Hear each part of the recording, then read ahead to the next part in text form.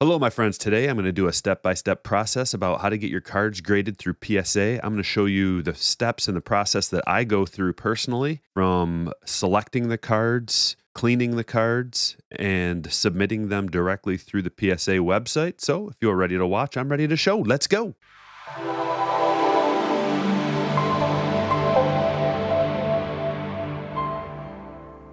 All right, the first step in the process is a very important one. You're going to want to select a surface that is clean. If it's not clean, take your time to clean off all the little specks. I've got a lint roller that works pretty nicely, and I'm using my breaker pads. You don't have to have pads. You can use any table, but make sure you get all the little particles off of here, because those little particles can make a difference. You'll have dust. You'll have little pieces of cardboard, little pieces of paper, hair, anything you can think of. You're going to want to use that. If you don't have a lint roller, you can just use, it's like a little microfiber sweeper that works well too.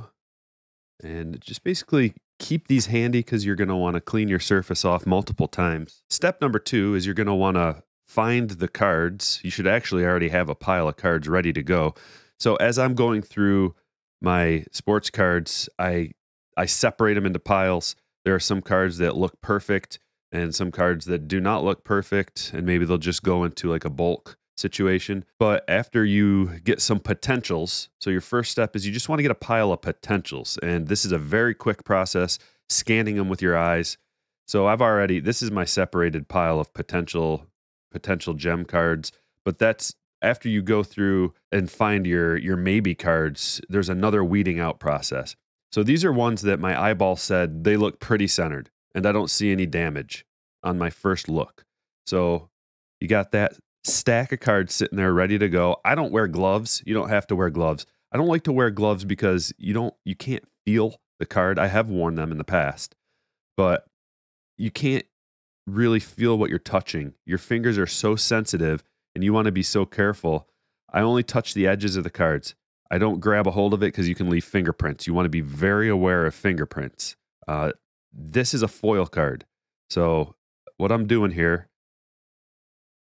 is I'm really just giving it a close look, and then you got to put it far back so you can look and see just how centered it is with your eyes. And if you can't tell centering, they have a handy tool. You can get these on eBay.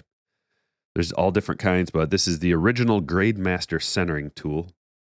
So you can take this and put it behind your centering tool, line it up just right in between the black, right there.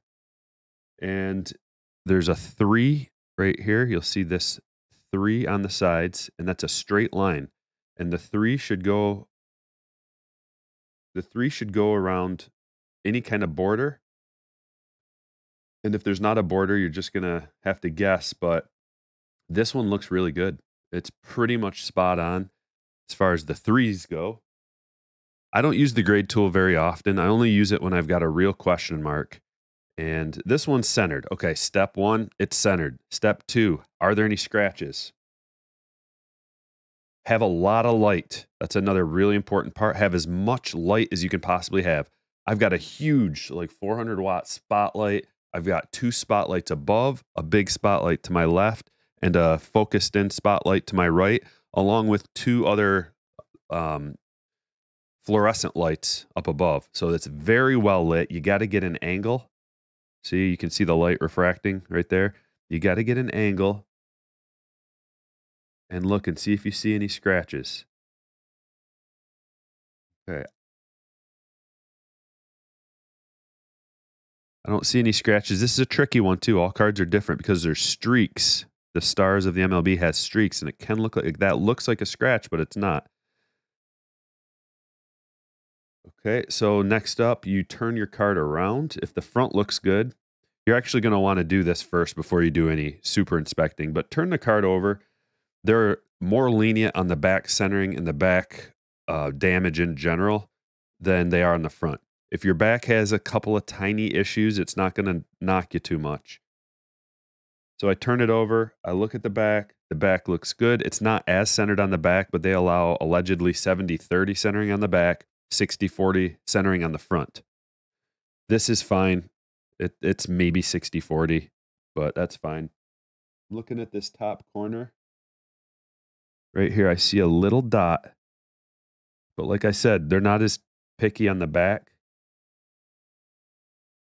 Everything else looks good. This bottom corner is, I'm being extremely picky, okay? I don't see any flaws. The only flaw on this card is a tiny dot there. That's not a big enough deal to get you docked for off of a 10. The front looks very, very good. And so at this point, I grab a penny sleeve. I set it on my surface. I grab another penny sleeve. This is a brand new fresh one. I'm going to set it down. I'm going to set the card down on top of the penny sleeve. I'm going to grab my secondary penny sleeve and put it on top like so. And then I've got a microfiber cloth here. Now, I shake this thing off after every swipe, okay? Because you can see there's little particles on there. Off to the side, I give it a good shake after every time I use it. Now, you're going to want a small one. This one's actually a little too big for my liking. So I fold it over twice. And you're going to want to grip it and roll this top part over your finger and hold it like so. This part right here, you want a good grip, maybe even roll that back so that you can wipe off any fingerprints. I give it a little wipe on the surface like so. Try to get off any fingerprints. This one didn't have any, but I use this second penny sleeve on top so that I don't get any fresh fingerprints on there. Now, if you had gloves, you wouldn't need to do this part necessarily, but so now at this point, I grab it by the sides just barely and I slide it into my fresh penny sleeve. These sleeves are already cut and I just put it in a little bit so that I can grab it on the surface and I give it another look and I see, did I touch this thing anywhere? Did I touch it over here on the side maybe? Maybe on this side? Give a little wipe, slide it in. Card Saver ones. You can get them from Ultra Pro, Cardboard Gold, but it's a Card Saver one. These are the bigger ones. Open it up, slide it in. And when you're sliding that in, when you're pushing it in all the way, you want to make sure you're not touching the card. You don't want to get any fingerprints. You're just touching the top of that sleeve. You can fold that sleeve over to push it in. And there we have it. Nothing extra is needed. You don't need to put a little tab. Some people I've seen put these little tabs on there. They'll put a little tab on the penny sleeve so that you can pull it out. It's not necessary. You don't need, actually, I think they don't want you to do that. You read any of the instructions from PSA, they don't tell you to put a little secondary piece of paper on there to help pull. I don't even know that they do pull the cards out. I think they might even just cut the sides of them. I don't know. I don't know how they do it, but there we have it. That one's done. Now, if you're getting really picky, really picky, like you should with base cards, you may want to use some kind of a magnifying device if you can't see very well. This is from Ultra Pro. It's a card thickness guide with a little magnifier on there. And here's another one. If you're not sure, you can use a little magnifier. You can use a loop. You can use a magnifying glass, whatever you need, but this will definitely zoom in and help you to see anything that you might not be able to see with your naked eye. So you can consider using that as well. This is how I go about if I've got a stack of cards. Like these are all most of them. These are all Bobby Witt Juniors. Okay. I got very fortunate with my Bobbies. And not so much with my Julios.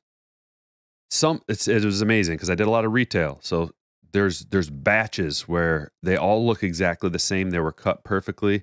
Then there's batches that are all OC. Some of my cards, I didn't have any that I could submit, but the Bobbies were beautiful. And what I'll do is just to get a first, because this is a time-consuming process. I'll spread them out like this, like you got a hand, like a playing cards hand, right? At this point, I know what it's supposed to look like with my eye memory knows what this left side is supposed to look like. So I'm fanning them out and I'm looking for centering. And I already did that with these, okay? And they're all good. I maybe pulled one or two of them out that were like, maybe. I mean, I'm being like, if this isn't 90, 95% chance of gemming up, then I'm not going to send it. If it's an 85% chance, I'm probably just going to put it in bulk or something. Like, it still has a chance, but I have so many that I'm looking for the best of the best of the best, which is why I have like an 80% gem rate through my submissions. So all these look good relative to the top and the bottom. The bottom's a little tricky because it's got this stuff going on, but all of these look pretty centered. And at that point, you know, we do the old look a little closer, see if you see anything on the front, see if you see anything on the back. Looks good to the naked eye. And then we got to wipe off any static cling particles. There's going to be little pieces of paper and cardboard from when they cut these things in the factory and when they're packing them up, and you got to get those little particle clingers off of there. That's all. And if you have any fingerprints, you got to wipe your fingerprints off. So I'm looking at it at an angle. I see a little mark right here. Do you see that? Let's see if I can get the right light. You can't even see it.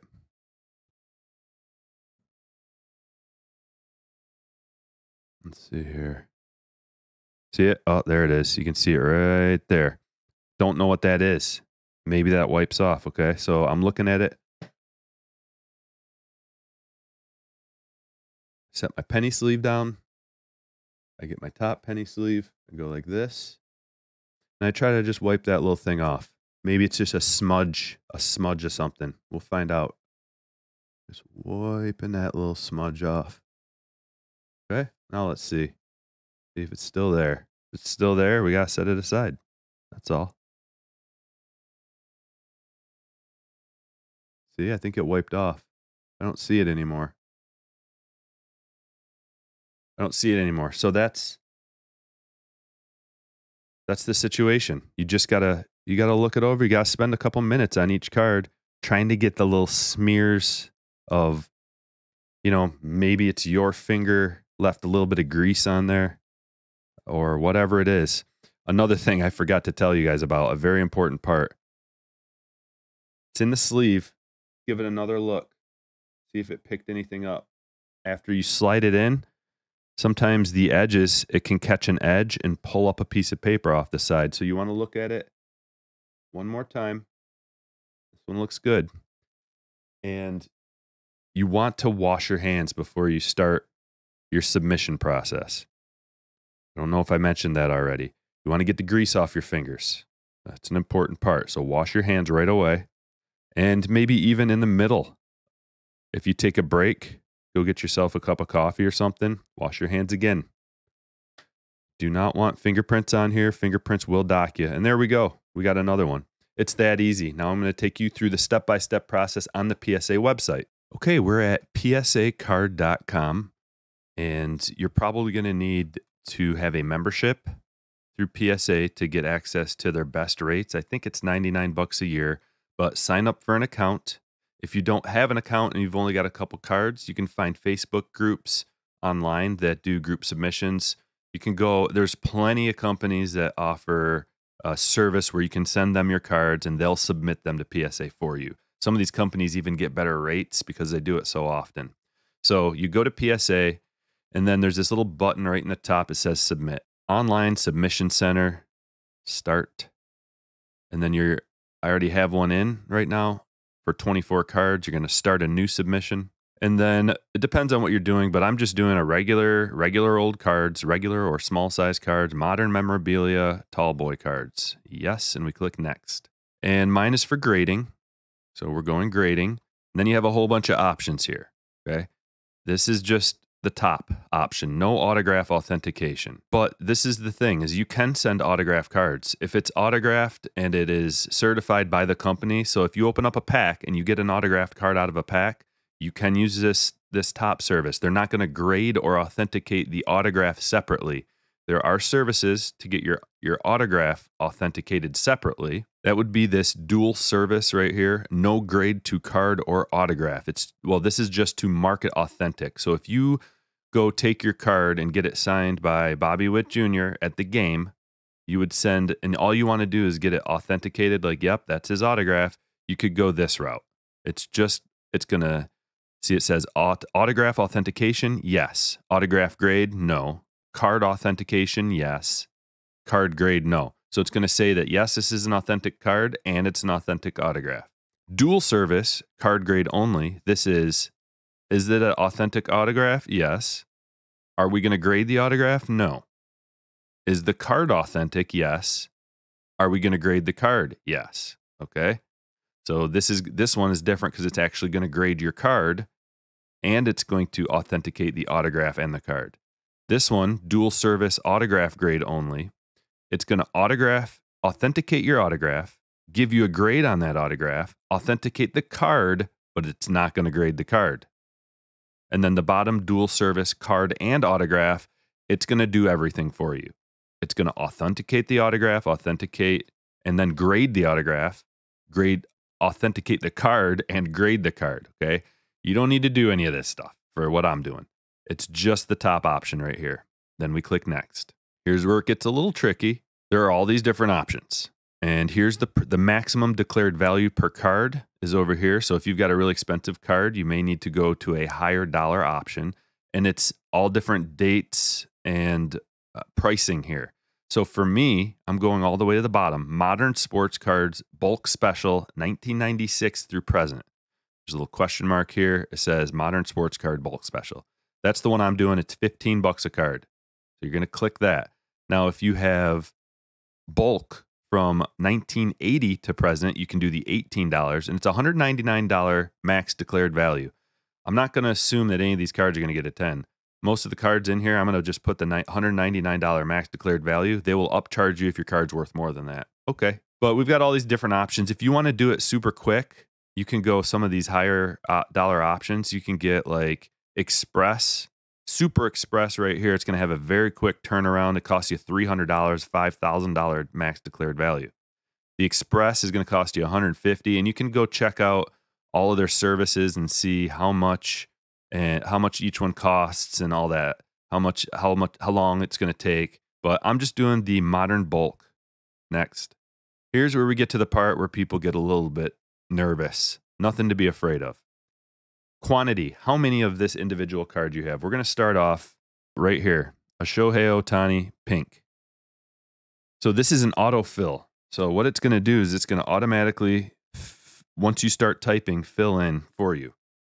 So I'm going to go 2018 Topps. This is a Topps Chrome update. 2018 TOPPS Chrome update. Ohtani HMT1 pink. You can stop at any time and choose from whatever option it is, but the more detailed you get, the closer it is to just going to be right at the top. So once you see it, baseball cards, 2018 Topps Chrome update, there's the number, Ohtani pink refractor. There it is, baby. Click on it. Declared total value, I'm putting $199. It may be worth way more, but I don't know that this card's going to gem up. So I'm putting $199 declared total value. If it's more expensive, they can upcharge me and I'll be ecstatic about it. But I don't know that it's going to be more expensive. Cards fluctuate in price too. So I think you're better off just putting, the declared value, $199 on a card like this. And it's going to be right around there anyway. And then you hit save and it populates right down here. It's going to populate your order for you. It's going to tell you what your fees are over here already. We've got one item, $15 fee. Everything's here for you. And then we're going to keep going. Now, I've got a lot of cards to do, but what I do want to do is show you if you have a card that is not yet in the system. So I've got some Julio rookies. Out of all my Julio rookies, I think only 3 out of 20 that I pulled maybe are perfect. I looked at every single thing and there's nothing wrong that I can see cards. Okay, so we're going to go to 2022 Topps update.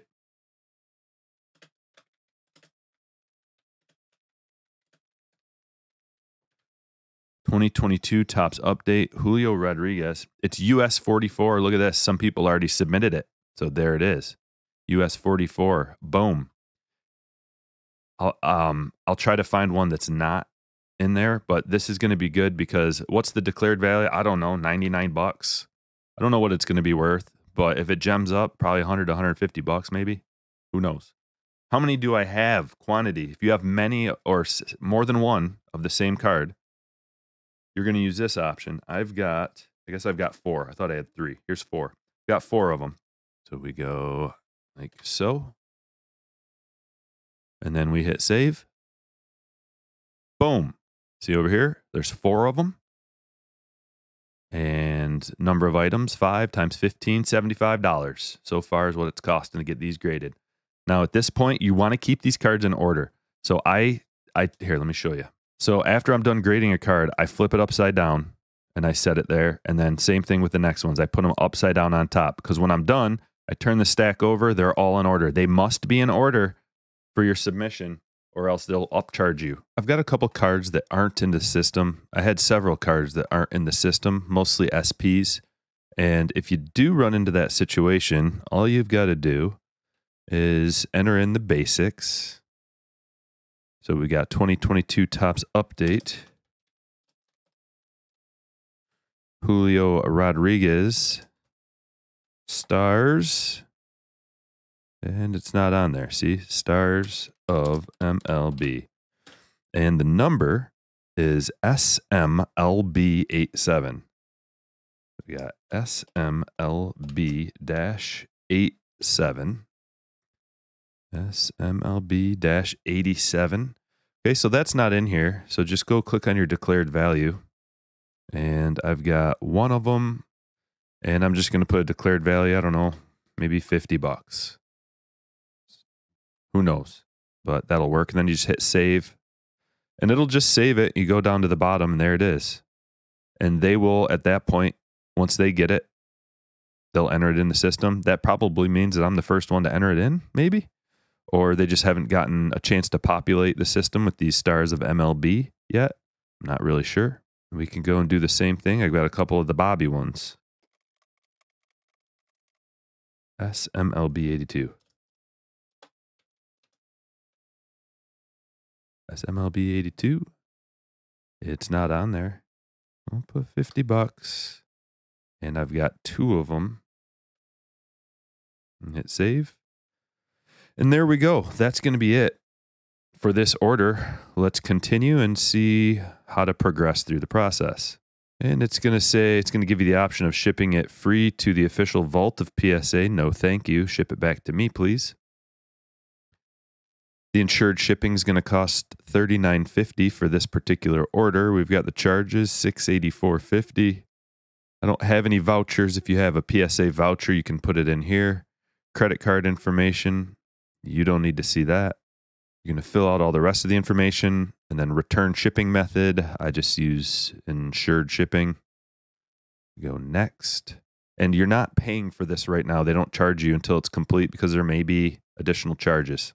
And then you can double check. You want to make sure everything's right. So you can see here all the cards that were not populated in the system yet that I put in. This is really early for a submission. You've got to check that you read the terms and conditions. Check. Your credit card will not be charged until the order is received and processed. Next. Okay, here's the final part where it gets a little tricky. Your submission form has been successfully completed. Okay, so we're good. Now what do you have to do? Okay, so you can ship multiple submissions in the same package. Let's say you've got different eras of cards that you want to submit, or maybe a couple of regular service cards that you want to get in there. You can ship them all in the same package. I prefer to do it all separately. And also, I don't like sending in huge orders all at once. It's going to take longer for them to process. Break your orders up into smaller pieces. You're going to pay a little bit more for shipping and insurance and things like that, but I think it's worth it to get your cards back quicker, potentially. Now, it's got all of the information here. So, step 1, arrange them. Ship the cards safely and securely in protective pouches. We already talked about that. Semi-rigid plastic pouches like Card Saver 1 brands are recommended. Do not submit unprotected cards or cards in top loaders or screw-down holders or hard acrylic snap cases. Do not place labels, stickers, or writing outside of each card saver. Do not place labels, stickers, or writing on the outside of the card savers, okay? You may see other videos out there telling you to put numbers and stickers and this and that on there. Do not. It just says right here, don't do that. Important, put collectibles in the order that they appear on the submission form. Failing to do so will result in a 5% service charge on your order and longer processing charges or longer processing time. So you're going to want to double and triple check that you have all the cards in order. Next up, package. How to package them. Protect your items so they don't shift or get damaged in transit. We suggest placing all your items in proper order between two larger pieces of cardboard and securing the bundle with rubber bands. Wrap bundled items in bubble wrap or similar packaging materials. Place your collectibles in an appropriately sized box and put packing material around it. On page 1 of all submission forms, type or write the total number of orders and the total number of items in the package. You have to remember to do this. Include the 2 PSA copies of the submission form. Okay, so check this out. And then you agree, your submission, blah, blah, blah. Print all the pages. Okay, this is important right here. So you're going to want to click right here. And it's going to pop up, and there's going to be a bunch of pages. You have to print them all out. Mine has 6 sheets of paper. I got to go fill my printer with 6 sheets of plain paper. So I've got 6 pieces of plain paper in my printer. I've got to print that out. And then I've got 2 labels, 2 sheets of labels after those plain sheets of paper. Next up, the submission ID label. This is where you want to have some sticker stock or label stock in your printer. You have to print out this little thing right here. Hit print, and then you cut that and stick it on the outside of your package. Make sure you don't cover it up with tape. And then here are your shipping options. If you're shipping USPS, which is what I do, you ship it to this. And then if you're using FedEx, you ship it right here. And then you take it to the store, and that's it, folks. Thanks for watching. If you have any questions, put it in the chat or the comment section below. I'll try to get to it, but I get a lot of messages and I can't respond to everything. Thanks for watching. I will catch you all later.